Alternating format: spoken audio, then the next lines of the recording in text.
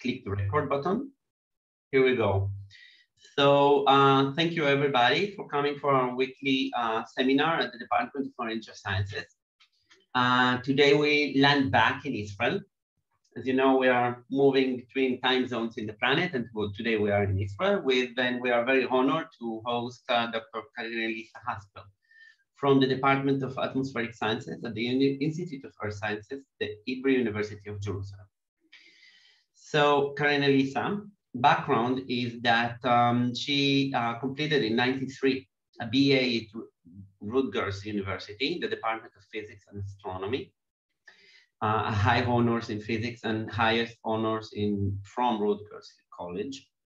In '97, a PhD at the University of Chicago, the Department of Geophysical Sciences, under the mentorship of Professor John Frederick.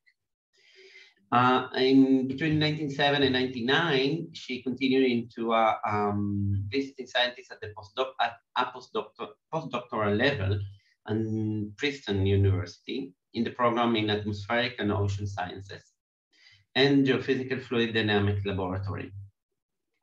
And then another year in Israel at the department at the Hebrew University of Jerusalem between 1999 and 2000 as a postdoc.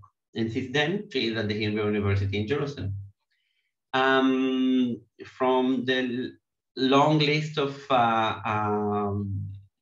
honors and awards, I can select some. As for instance, the Golda Meir Postdoctoral Fellowship in 2000, the Schindler Prize in 2001, and the first prize for extended abstract at Ocean Optics in Montreal in Quebec, as well as citation for excellence in teaching, several of those, by the way, in 2014, 2015. I will definitely take one of your courses then. And today we are hosting virtually, hopefully soon will be in person, Carynelisa, who is going to talk about scattering of electromagnetic radiation by porous and amorphous atmospheric aerosols. So we're moving a little bit to the atmosphere above the oceans. Okay, so Carynelisa, the podium is yours. Okay, thank you very much. Okay, everyone can see my presentation?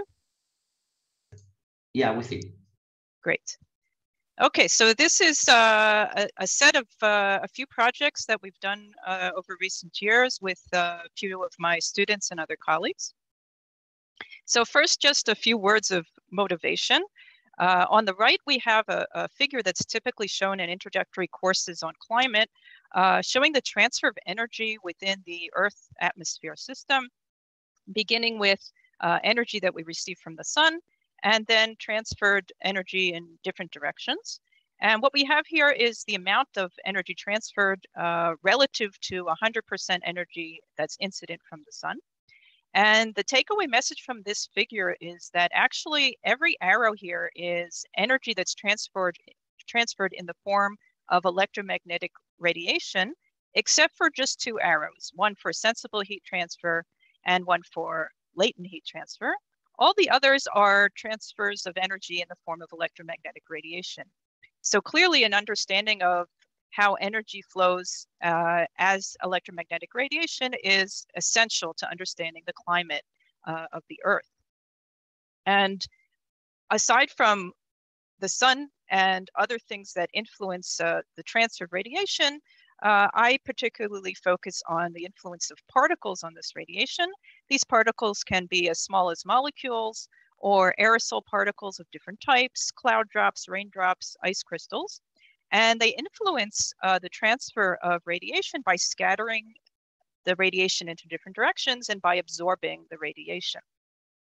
On the left, we have a figure showing the types of scattering and essentially how much scattering depending on the size of what's doing the scattering, from the smallest, which are air molecules, up to drizzle and raindrops, which are of the largest particles that we investigate.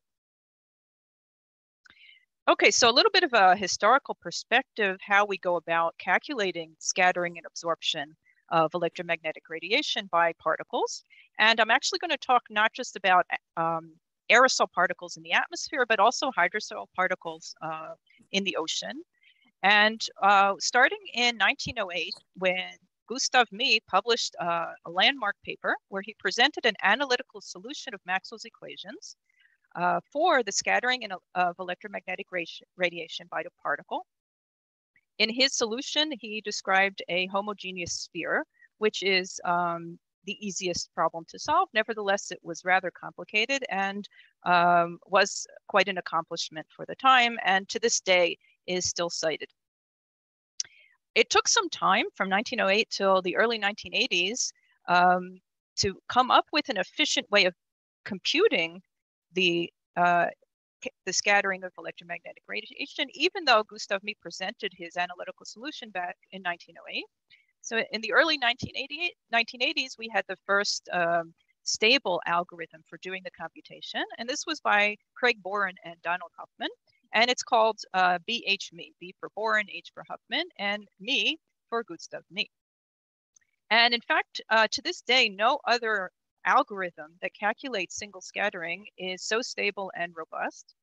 And for decades, BH-Mie and similar algorithms have dominated calculations of scattering by atmospheric aerosol. And not just atmospheric aerosol, also oceanic hydrosols and particles in other fields. Indeed, some particles do resemble homogeneous spheres. For example, cloud drops or raindrops, water drops in general, tend to be spherical. We also have particles in the atmosphere that are solutions of water with sulfuric acid or ammonium sulfate or ammonium nitrate or sea salt. And these can be also roughly spherical. Likewise, we have some liquid phase organic components in the atmosphere, and these are also roughly spherical, as is shown in this image here. However, many particles are not spherical. So for example, in the upper panel, we have some images of soot, and in the lower panel, we have some images of dust of various shapes and sizes. Moving from soot and dust to ice particles, these are illustrations of the shapes of ice particles, which are not spheres at all, various crystalline shapes. And then we can actually move into the oceans. So in bodies of water, we find hydrosol particles of all different shapes and sizes, almost none of which are even nearly spherical. So what can we do if we have non-spherical inhomogeneous particles? So one idea is, well, let's try to force them to be homogeneous spheres by creating spheres that have equivalent volume or equivalent surface area. Or another technique is called an effective medium approximation, or EMA, or electromagnetic mixing rule, where we take a mixture of either different components, if it's non-homogeneous, or a mixture of the component and air, if it's non-spherical, and compute some effective refractive index or effective permittivity of the material. And then we can take either our equivalent volume spheres, equivalent surface area spheres, or our effective medium approximation, and couple it with BH-Mie and get the scattering and absorption from these particles. All of these are obviously approximate approaches. Just to mention some of the more popular effective medium approximations, one is called the Bruggeman approximation, or Bruggeman EMA, one is called Maxwell-Garnett, and one is called the molar refractivity, EMA. And all of these are some average over either the permittivity or the refractive index of the material, where we put the actual volume fraction of each material into the average, and this is usually symbolized F. So we have F here and F here. If those techniques are not good enough, another idea is to take some other regular shape that we can solve analytically. So since Gustav Mie's time in 1908, other shapes have been solved. For example, a coated sphere, a multi-layer sphere, a spheroid, a coated spheroid, an infinite cylinder. So sometimes some of the shapes that we look at are similar enough to one of these other regular shapes that have been solved, and we can use that analytical solution. Of course, not every particle fits one of these shapes either. And interestingly, even though we have analytical solutions for these shapes, we can't always do the computation. We can't always take the analytical solution and actually compute the scattering and absorption by that shape. One of the things I mentioned here, the multi-layer sphere, I'm going to mention again. So first I'll just show an illustration. A sequence of papers by Vishnikov et al. Tested the idea of using multi-layered spheres to describe any inhomogeneous particle, including porous particles, even though this kind of configuration doesn't really resemble most of the particles we looked at. It doesn't resemble these kind of particles or these kind of particles or these kind of particles. But Vishnikov et al. Found that in some cases, the result that they got by using layered spheres was close enough to a measured result. Another idea is called optically soft particle theory, and it's actually a heading under which there is more than one theory. And I'm going to mention specifically what's called the Rayleigh-Debye-Ganz approximation, or RDG approximation. The idea is to take a scatter, whatever shape it is, and divide it up into very small pieces, which we call spherules, especially if they're roughly spherical shaped. And we assume that they're so small that they behave as if they were dipoles, and also that the whole collection of these spherules is optically thin. And then we describe the fact that the incoming radiation will hit the spherules and activate them, and then they'll start to radiate, and they'll radiate as dipoles will. It's an approximation because they do not activate one another. In other words, there's no interaction from one dipole to the next, but all of them are activated by the incoming electromagnetic wave, and all of them radiate outward. So the Rayleigh-Debye-Ganz approximation is an interesting idea. It's worth testing and sometimes works well. However, we can understand that these optically soft particle theories are not applicable for all refractive indices. So what else can we try? If we happen to have very large scatterers, there are a number of techniques that are appropriate: Monte Carlo techniques, ray tracing techniques, the geometric optics approximation, and variations thereof. And these are appropriate only when the particle sizes are large and not when they're small. And then we get to a large list of more exact theories. They come under the heading of either finite difference techniques or volume integral equation methods or surface integral equation methods. There are many of these, and these are considered more exact. In fact, these are considered exact solutions to Maxwell's equations, but they're semi-analytical, semi-numerical, and unfortunately, they tend to fail or at least become computationally impractical above a certain particle size. Among all of these methods, I've highlighted two of them: the discrete dipole approximation and the superposition T-matrix method, which I'm going to mention again. So let's talk about the discrete dipole approximation, and it's actually the coupled version of the RDG approximation. So just a reminder, what did we just say about the RDG approximation? That we describe our scatterer as a collection of small pieces, spherules, that are dipole size and are activated by the incoming electromagnetic wave. The difference is, in the discrete dipole approximation, we do allow dipoles to activate one another, to radiate on one another. The interaction among the dipoles is full. Because we have full coupled interaction among the dipoles, we have a large set of coupled equations, and we have to solve them. And in conventional implementations of the DDA, this is usually done solving a matrix equation. So this is a good idea. It's considered an exact solution. It's called approximation just because we're dividing up, breaking up our total scatterer into small pieces. But if we break it up into small enough pieces and succeed in solving this equation, it's considered actually an accurate solution. However, this scheme doesn't run on a given computer architecture if there's not enough memory for such a large matrix, and that can happen pretty easily. And it even fails above a certain particle size, even if there's enough memory. So the first thing I'm going to show you that's from my group is an idea that instead of relying on having to solve a large set of coupled equations and having to invert a large matrix that we're holding in memory, we're going to use what's called the scattering order formulation of the discrete dipole approximation.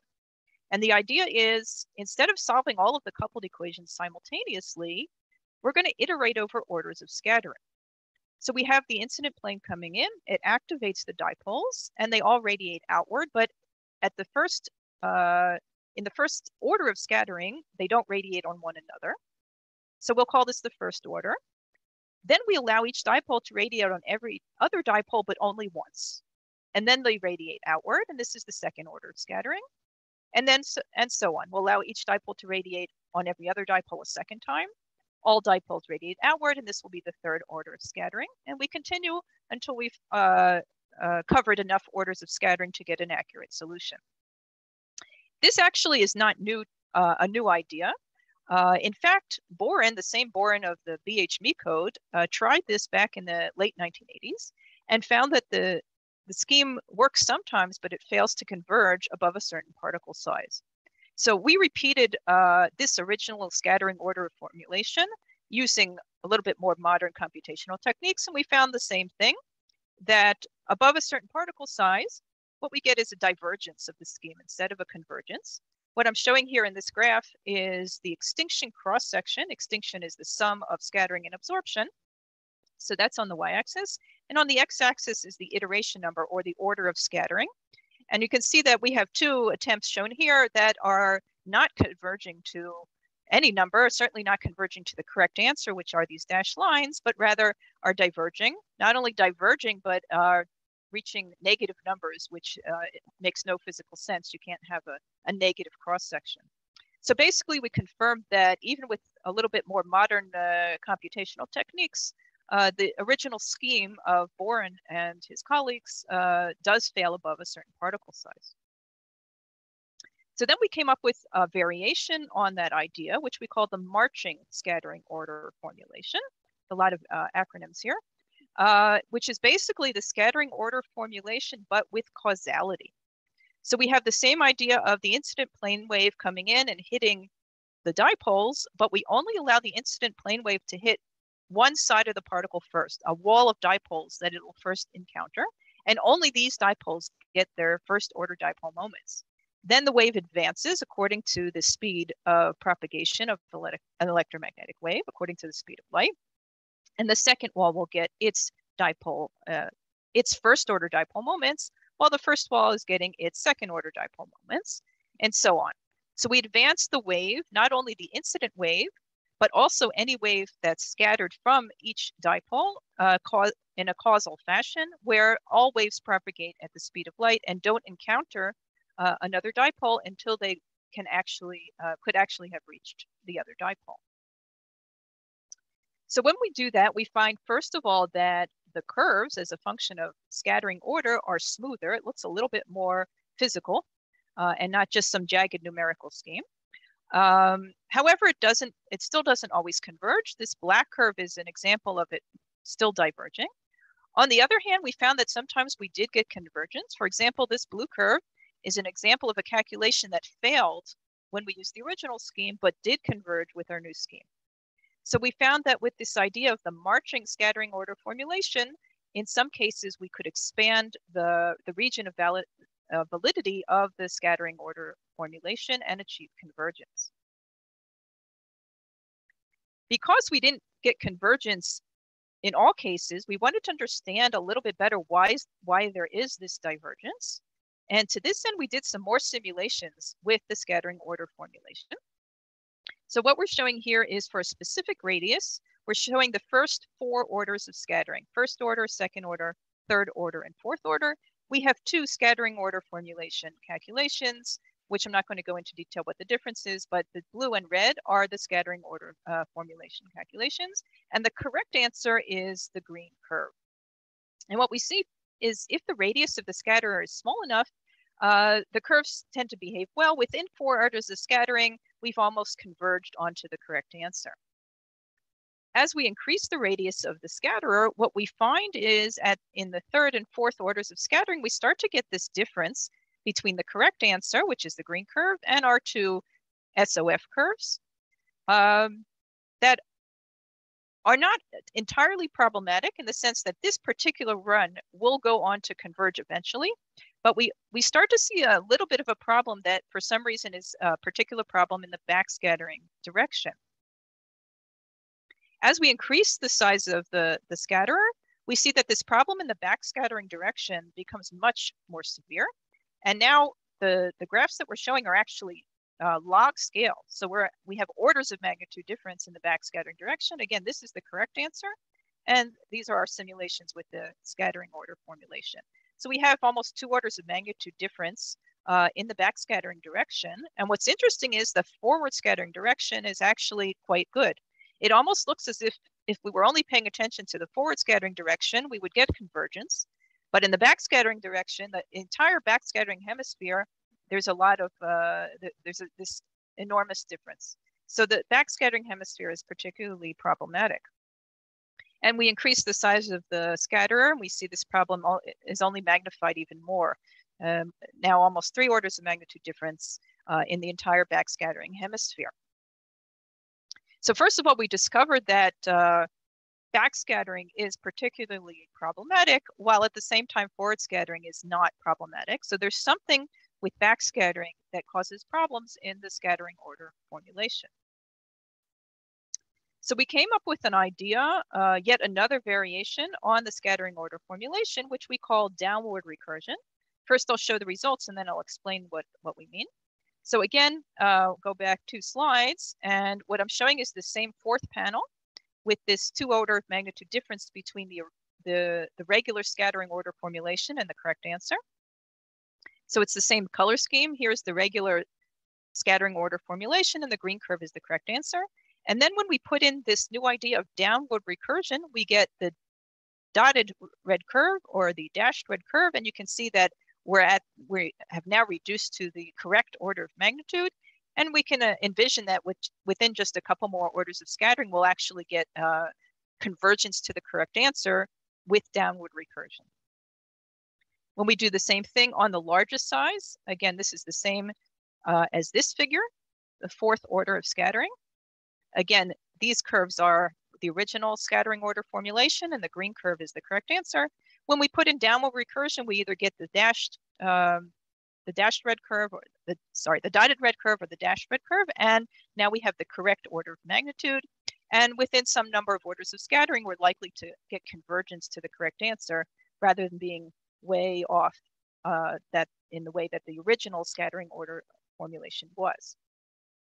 So what do we mean by downward recursion? So this is sort of just a schematic of all the ideas that I've mentioned here.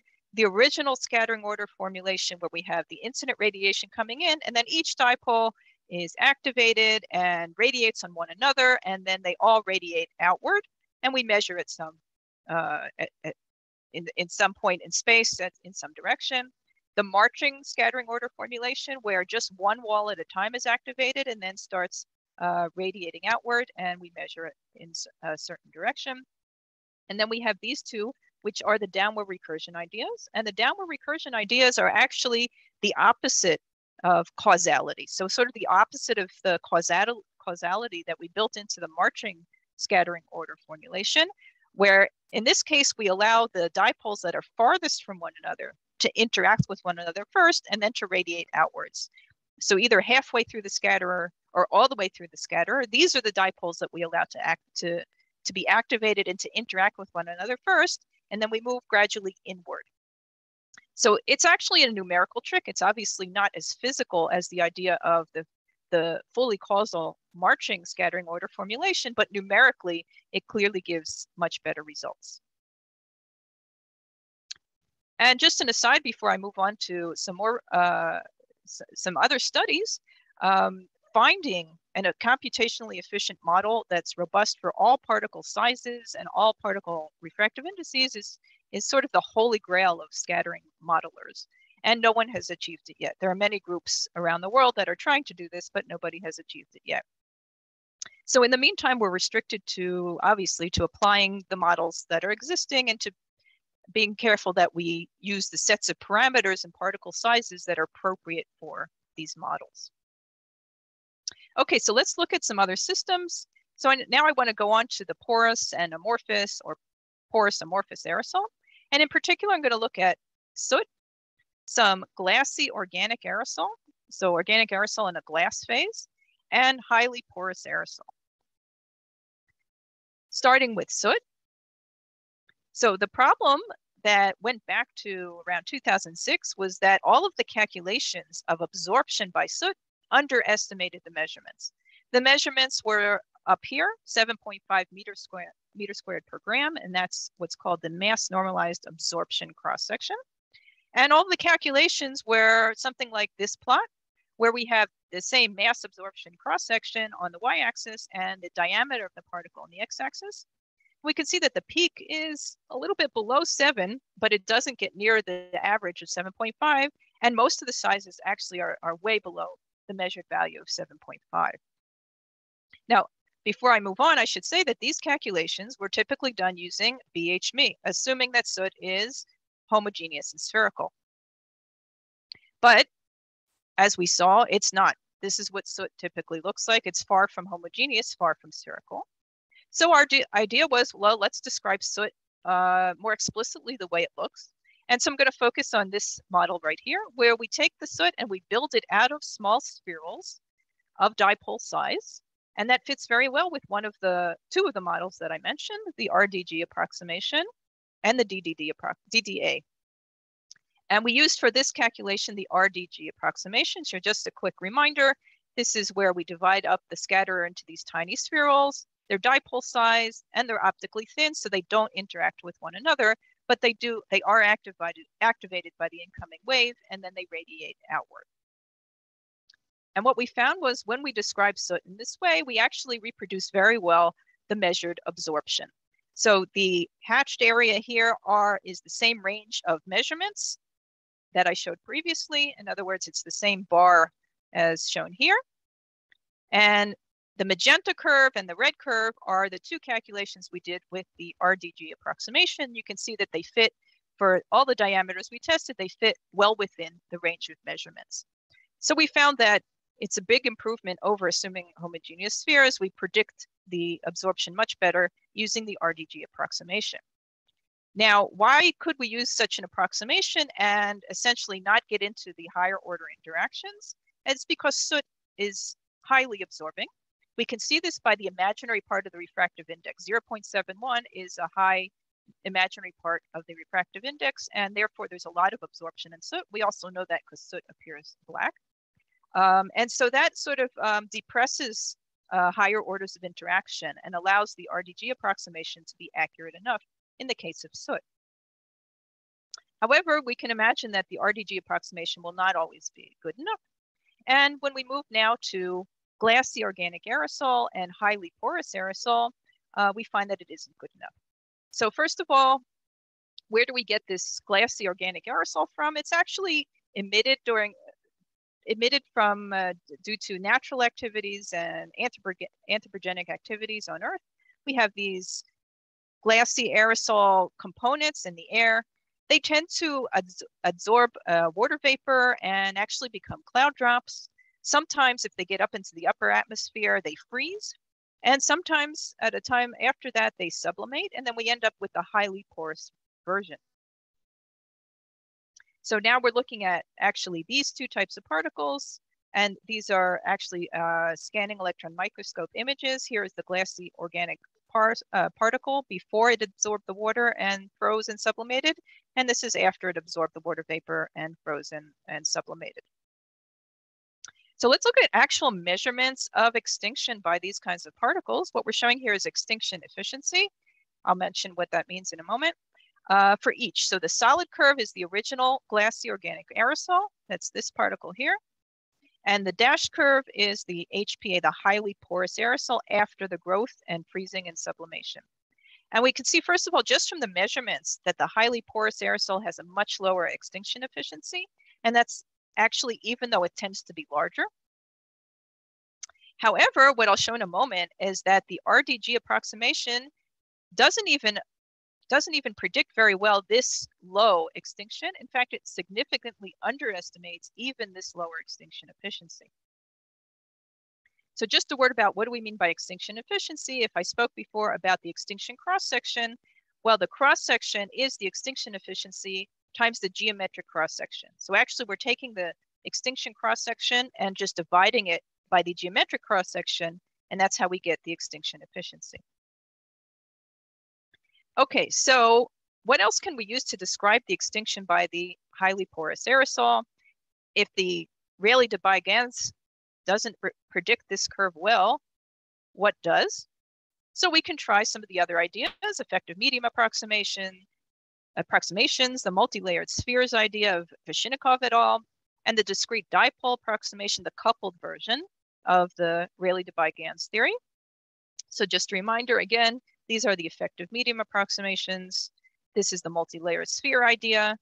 And the discrete dipole approximation, again, is the coupled version of the RDG approximation. So we conducted an extensive set of calculations using all of these models. And unfortunately, we found that they too underestimate the extinction efficiency of highly porous aerosol. So again, the solid curve was the original glassy aerosol before the freezing and sublimation. The sort of magenta area is the measurements of the highly porous aerosol. And the blue-green dots and the blue shaded area is our calculations using all the various models. Actually, we're highlighting here the Burgerman effective medium approximation, the Vishnikov model, and the DDA. You can see that we underestimate, all of these models underestimate it, and pretty poorly for these larger sizes. We predict only about half of the extinction. And that's a pretty disappointing result, considering that especially the DDA is considered an accurate model.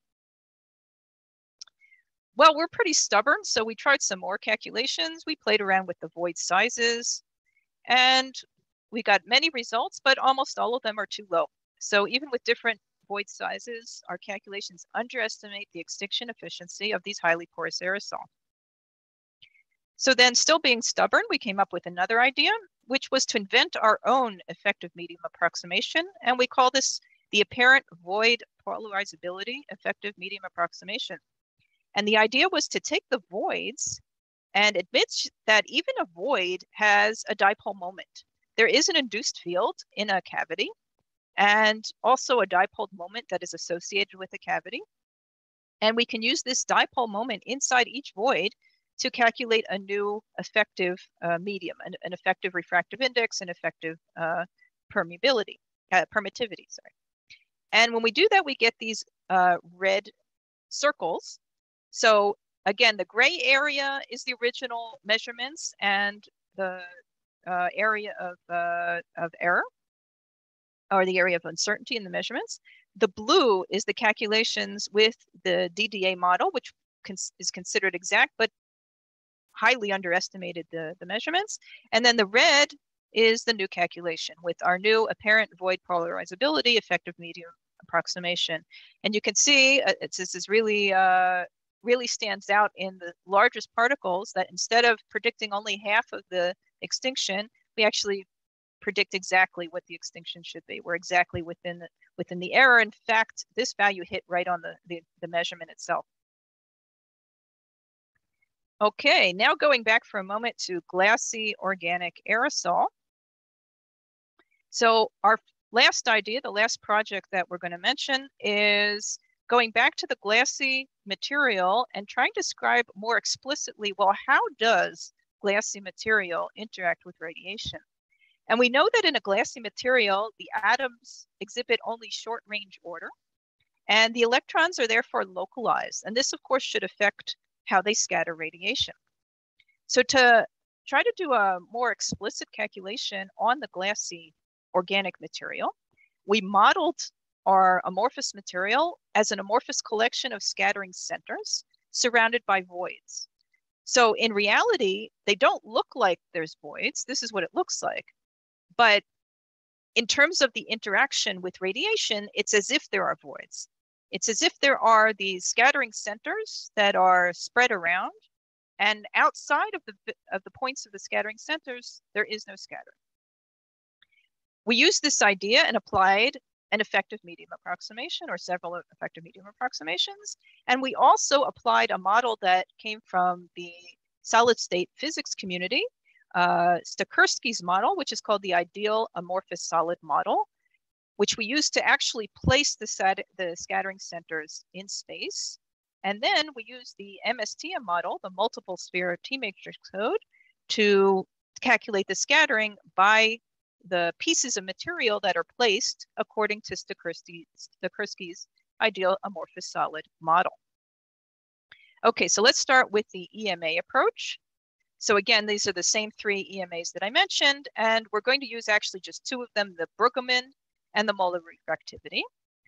And the molar refractivity is the one that until now, people who have been dealing with amorphous materials generally use the molar refractivity effective medium approximation, and they generally recommend it as the most practical and most successful effective medium approximation. However, when we did the calculation, we found that that's not true. Actually, the Brueggemann effective medium approximation matches measurements much better. So the measurements are along the black solid curve. The Brueggemann effective medium approximation is the red pluses, and the molar refractivity, what people were recommending before our study, are the green triangles. And you can see that the molar refractivity effective medium approximation highly underestimates the measurements, whereas the Brueggemann model does very well. We also presented actually a correction to the molar refractivity EMA using an effective mass density, which greatly improved the molar refractivity EMA. But even so, the Brueggemann model is better at most points. So overall, the Brueggemann model was the best. And this is a new result that until now was not discovered. We found that this is true on a few different amorphous materials, amorphous silica, liquid methane as opposed to crystalline methane, and amorphous water ice as opposed to crystalline water ice. In all cases, the Brueggemann effective medium approximation turned out to be the best. And finally, the most explicit model that we've shown is this ideal amorphous solid model. So this is just a page describing Stokowski's model. I won't go into any detail on this. And I'll just jump to what it looks like in practice. So what we did was we took many, many spherules and we placed them either in an ordered simple cubic manner to comprise a particle, or in the amorphous manner according to Stokowski's model. For every size and composition we were interested in, we had a pair, the ordered pair, the ordered particle, and the amorphous particle. So here's just 2 pairs to look at. And we found something very interesting, that the ordered particle, the simple cubic particle, scatters forward much more than the amorphous particle. Here's just an example. The red curve is the simple cubic, the ordered particle, and the amorphous one is the blue curve. That's in the forward direction. In the backward direction, the opposite is true. It's the amorphous particle that scatters more, and the ordered simple cubic particle that scatters less. And this repeated itself for different sizes and compositions. We did an extensive set of calculations for many different sizes and many different compositions, and we found that this is still true. The simple cubic ordered particle configuration scatters more in the forward direction. The amorphous glassy configuration scatters more to the side and in backscattering directions. Not only that, but the simple cubic ordered particles exhibit more extinction overall. They scatter and absorb more than the amorphous particles overall. So I'll just end with some final thoughts based on this very last study, which was just published 2 weeks ago. We find statistically significant differences between the ordered particles and the amorphous particles when we describe the scattering and absorption explicitly. And we think these differences could be relevant to the problems describing the scattering and absorption by highly porous aerosol. This freeze-drying process might leave the HPA in a much more ordered configuration than we described previously. These differences could also be important to correctly predicting the climate effect of glassy aerosol, because we need to know in a given glassy aerosol how much of the spherules look like this and how much of the spherules look like this, and it can have a significant effect on the overall climate effect. And the last thing I'll mention is that we're not only doing these theoretical calculations, we're in the process of comparing our calculations against additional measurements from Dan Sitzo's group. He's at MIT and Purdue University. So we hope to find some even more interesting results when we compare against measurements. Thank you very much. Thank you very much, Carynelisa. It was really interesting and different for us marine sciences. I open the podium for question. I have some, but I will wait to be the last. Yeah, really one has a question. Go ahead. Yeah. Thank you very much. It was really a very nice talk. Sorry, I just have a quick question, although it may be two if the time permits me. In the modeling of your suit, you assume that the particles are homogeneous, where in reality it is inhomogeneous. So I want to know, how do you correct for the assumption in your results?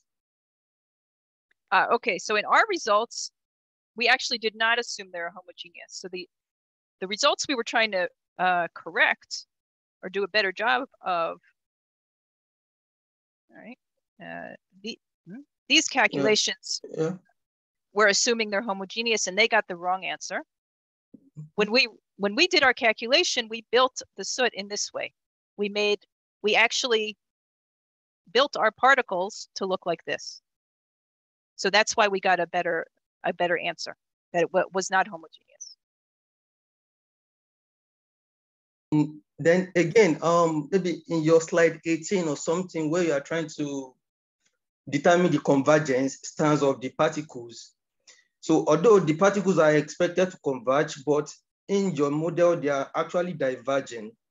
Is that behavior typical of a particular sizes of particle? Yeah, the question is, if we have divergence, is it typical of the sizes we're interested in? And unfortunately, yes. On the one hand, there are quite a number of types of particles that we do want to know that are smaller, and we can calculate their scattering and absorption very well. But there are also plenty of particles that are in the size range that we can't calculate, and that's a problem. So what people do is you can use a very fancy model, such as these kinds of models, to calculate up to a certain size. And then for larger sizes, we revert back to a homogeneous sphere because we have no other model that will work above a certain size.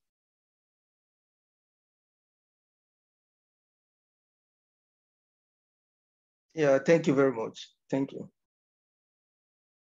Thank you, Carynelisa. If somebody else has questions?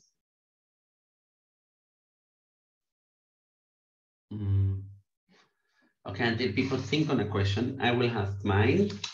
I'm coming from the paleo record and using marine or lake sediments to understand the climate. And one of the issues that in past climate studies is using it's tracking after past records of dust, right, in the atmosphere, which basically are aerosols, right?